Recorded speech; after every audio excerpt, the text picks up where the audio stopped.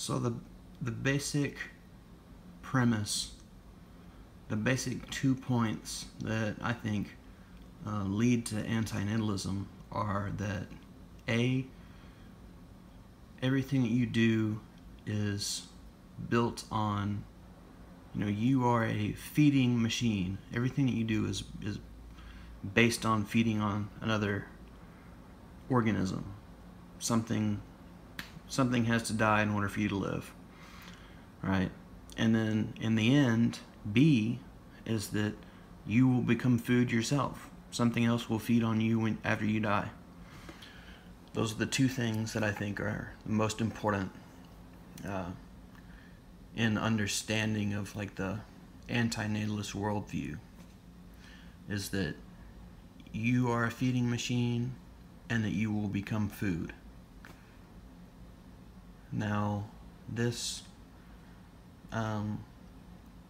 seems to become a moral issue for an antinatalist. Morals, I think, have a genetic explanation. There's something within us that in our society we treat people that are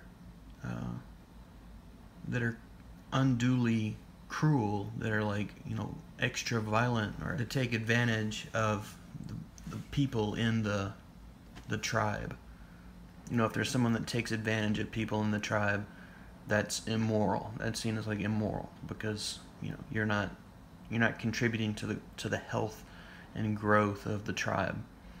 Of course, that doesn't apply to war, because the tribe is interested in itself only. So when it goes to war and it kills other people and it steals from them and it loots them, does all these things, that's justified violence. So our moral system is based around it's a social kind of meme that's based around protecting and contributing to the health of the tribe.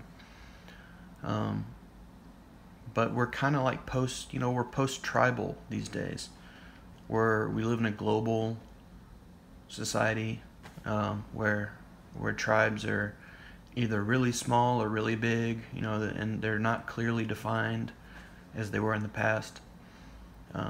So people in this individualistic society that we live in, people are free to use that moral impulse to look out on to different things and to judge them based on their own system of morals.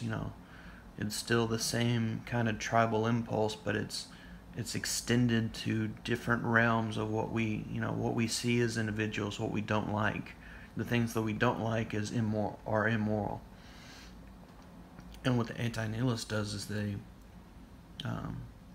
they use that moral impulse to look at just everything, just the cosmos, the universe itself, and to say, oh, this is bad, this is immoral, everything is food, everything feeds on everything else, this is not good. And it is what it is.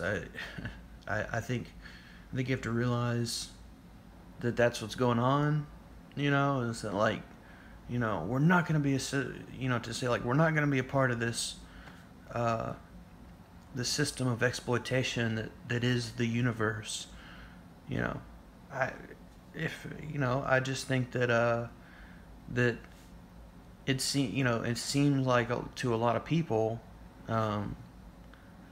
they realize that and they cope with it. They either they choose to forget about it, or they find a way to better the system around them or whatever. But the majority of people don't spend their mental energy focusing on their moral objection to the universe itself. So yeah, I think it's kind of a obviously a dead end. I mean, I think antinatalists would even say that's what the goal is to stop it, to stop this. But, the only thing that will happen if, say everyone on the earth decides to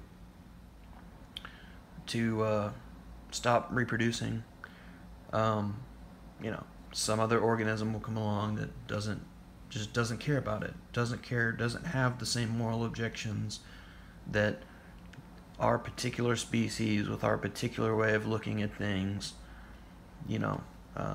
looks at reality. I don't think, and to